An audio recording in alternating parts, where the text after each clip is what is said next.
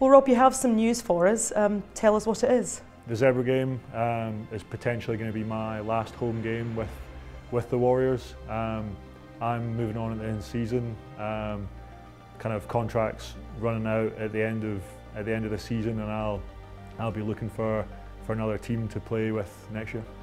That was my next question. So you are hoping to carry on. You're not hanging up your boots, as it were. It's merely going to be the end of your Glasgow Warriors. Yes, I think hopefully I'll be getting an offer somewhere and still playing next season. But as far as I've had a long time playing for the Warriors, so it's strange to think this is this stage of my journey coming to an end. How do you feel about it now that you've said it out loud? It's definitely emotional for me. It feels like most of my life I've been kind of playing rugby with Glasgow. I grew up in the city. I played at west of Scotland and kind of came through, watched Warriors games when I was at school, and and I was lucky enough to join the academy from there and to be signed, and I've been a full pro here for 12 years. So it's been a long time, and it's been incredible to be part of this club. Well, Rob, I know some people who are not going to be happy with this news that you're leaving are the Glasgow Warriors fans. How have they been with you throughout your career? Because I would imagine they've been a huge source of support for you. I guess including my family who comes to a lot of games. And I remember come to games and sitting in the stand before I was playing for the Warriors, and as a really fanatical base that we have, especially these stands. You're liable to hear your name sung in a ridiculous song if you're warming up along there. And I think as well the support that we have, you see that after games where everyone's eager to applaud you, to pick you back up after a loss, or to encourage even more when you've won. I mean, you've been at the club so long that you played at Firhill, you've played here at Scotstoun. How important as a Warrior was it to move here and to have that home?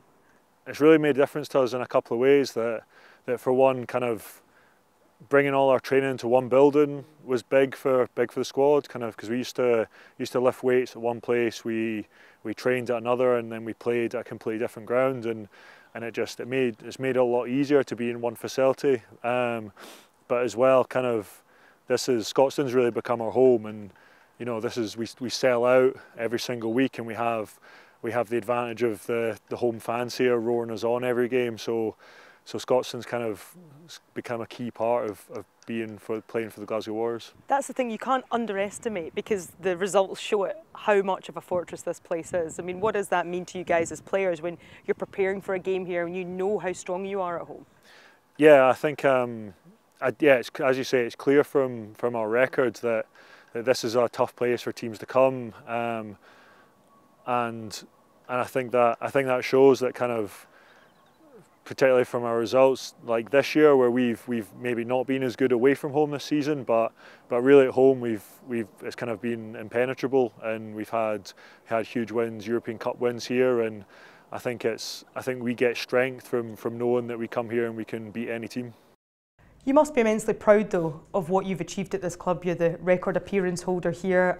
What does that mean to you now as you look at the end of your Warriors journey on the horizon? I'm hugely proud. I never, when I first came to training and when I was a young player come through, I never thought that I'd be sitting with the most caps. I think it's been a pleasure to play here, especially to see the amazing players and the people to play alongside the people we've had over the years, like so many outstanding players.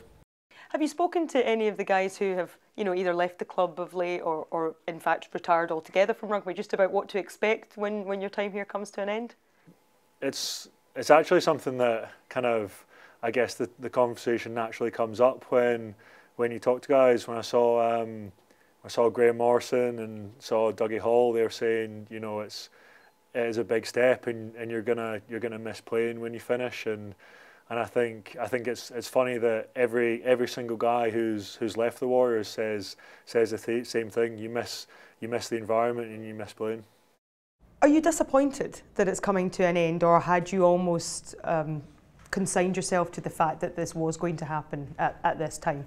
I think it's kind of, it's inevitable that for every rugby player this comes eventually. My parents told me when I was younger that it couldn't it wouldn't last forever, and you had to be prepared for things. And when Al Kellett was captain, he'd as well say, look, you don't know when it's going to be your last game, and I think looking back, I've been incredibly lucky to have the amount of time I've had with the team, to play so many seasons, so many times. So I recognise I've been hugely lucky to be involved. But yeah, I think it's disappointing as well to be saying goodbye. How have your teammates reacted to the news? Have you had that conversation with them as such that you will be leaving at the end of the season? Spoke with the guys, and I think they're disappointed. At least I hope they're disappointed too, and they're not glad to see the back of me. I guess when we're training, I try being as annoying as possible, so I'm sure that they won't miss every aspect of that. But it's definitely hard for me to be moving on. I feel like every year I've been here, we've had players who've been hugely important to the club, who've gone and moved on and gone to other clubs, and that's part of what happens. And part of our strength of the Warriors is both the connection we have, that we believe that once you're a Warrior, always a Warrior, but also that we're bringing through new generations of talent all the time. And when you think back to the coaches that you've played under here at Warriors, I'm thinking of the likes of Gregor Townsend and Dave Rennie and now Danny Wilson. Who would you say has had the lasting impression on you and the way you play rugby?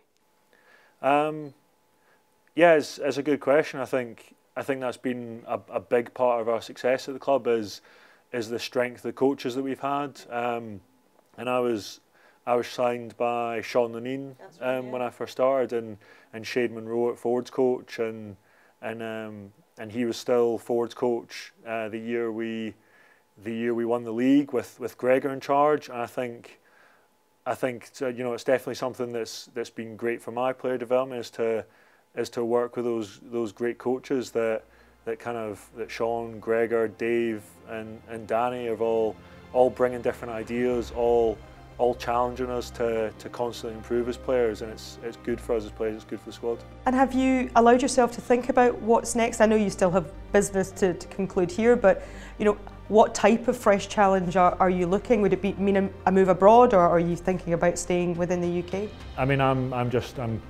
considering offers at the moment, and I'll see where I end up. But I guess that's more something that my agent will talk to clubs, and I'm kind of hoping we're gonna finish this season on a high. It's been a pleasure to play for the club, and I've been really lucky to do so. And every time I've had the chance, I've just tried to give everything I can in the field.